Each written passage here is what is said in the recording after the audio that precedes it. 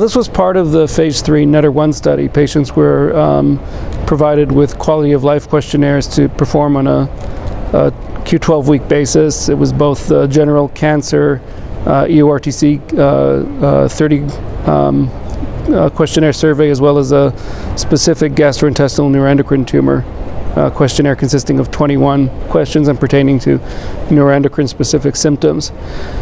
This is a preliminary analysis. We focused on global health, quality of life, which is obviously an important quality of life endpoint in any cancer. It basically asks, how patients will rate their quality of life, and on a 7-point scale. We also looked at other NET-specific symptoms such as diarrhea, flushing, and also at pain.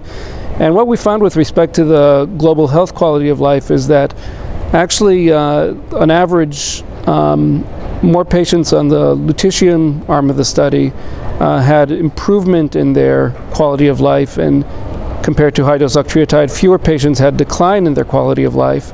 And this was statistically significant at certain time points during the study. Similarly with diarrhea, more patients on the investigational arm experienced improvement of quality of life. On average, fewer experienced worsening. To some extent that was seen with pain, although it was not statistically significant.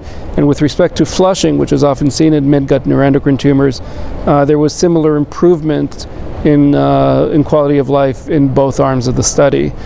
So overall, it's very encouraging. I mean, usually when we look at a new agent and quality of life, we hope that the quality of life is not diminished as a result of introduction of a new agent.